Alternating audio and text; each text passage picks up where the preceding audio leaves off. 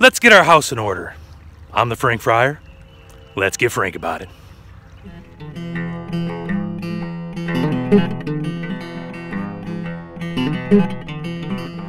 If you like what I'm doing here on YouTube, make sure you click that subscribe button and that little bell icon.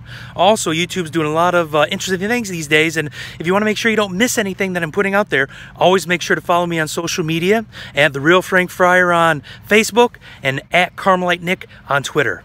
And if you have any questions for me, please make sure you use the hashtag Carmello down below. Thanks again. Yeah, so Jordan B. Peterson.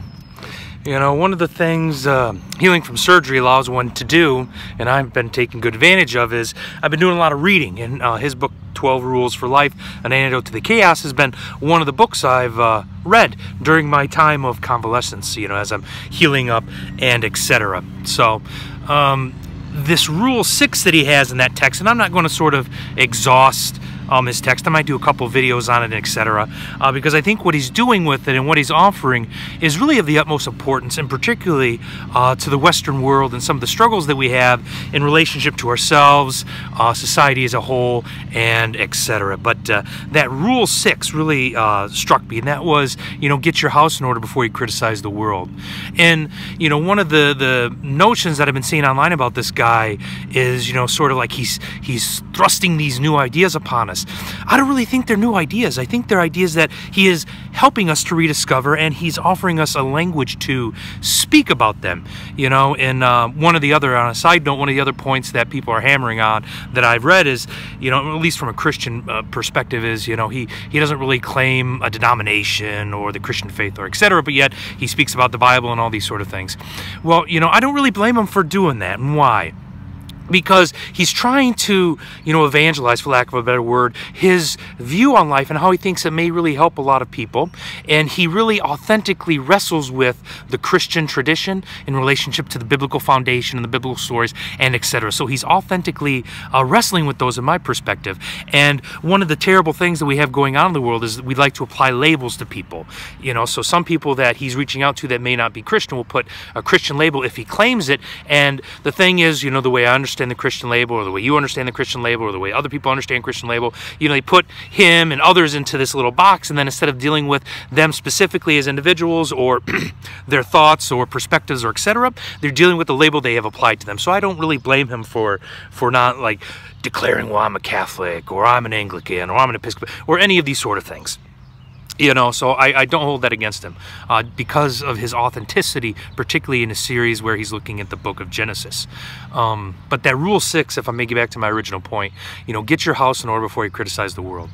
You know, that's not really new. I've been hearing something like that for years, ever since I've entered the religious life. One of my brothers, who was also one of my sort of formators during my time in formation. Formation is a period in religious life where, you know, you're shaped and molded by the community in relationship to the charism of the order, the history of the order, the spirituality of the order, and etc.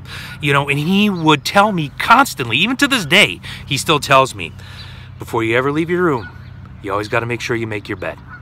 He's been telling me that for years before Jordan B. Peterson was ever on the line, because my brother, he would always talk to me about the Carmelite tradition being that our cell is our primary place of prayer, that if we don't have this place in order, how can we expect to be witnesses to the spiritual life and the prayer life when we enter out into the world and people reach out to us for help? So this need to make your bed, to bring a little bit of order. And this is one of the things I like about Jordan B. Peterson is, you know, he talks about chaos is not sort of a means of non-existing, but, you know, of sort of falling back on into this chaotic element of what being offers us. And when we bring about an order, sort of a good general structure and foundation and etc., you know, this being becomes intelligible, and we can live out of that in an authentic way that not only aids us, but aids the world in which we live in.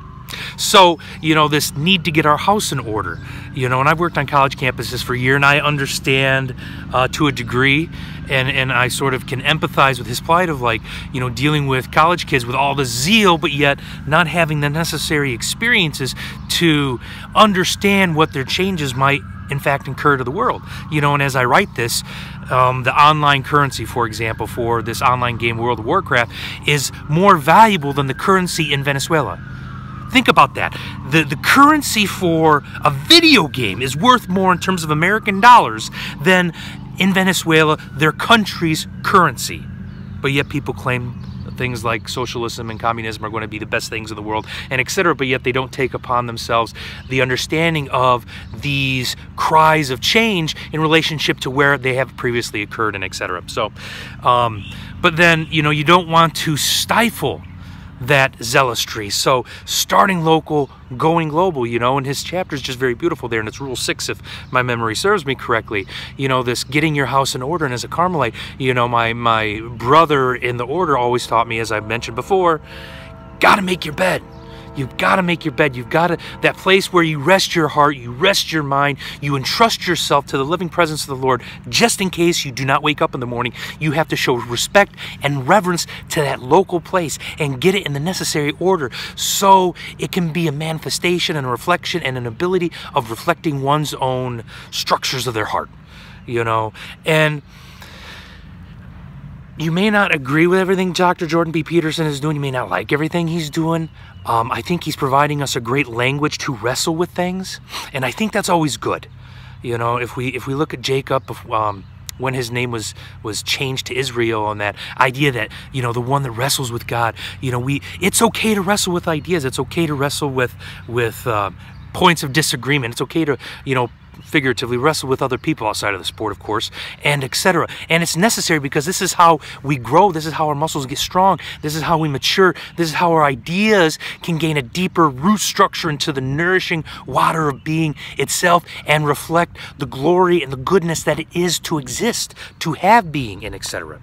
That's one of the important foundation stones of Christianity, is that we've been called into being out of nothing. Why? Because of love. So this ordering process, this coming into reality of structured being for us is, of course, rooted in the idea of love. The more we grow in authentic love, a love that expressed through charitable actions, through self-giving, through a multitude of different ways that have been expressed and manifested throughout the Christian tradition, we become more fully ourselves, as we're called to be by the very fact that God has given us his image and called us to be in his likeness. So, you know, this one rule, and I might talk about some of his other rules, but this one rule, Rule 6, getting your house in order before you go criticize the world, it's really nothing new.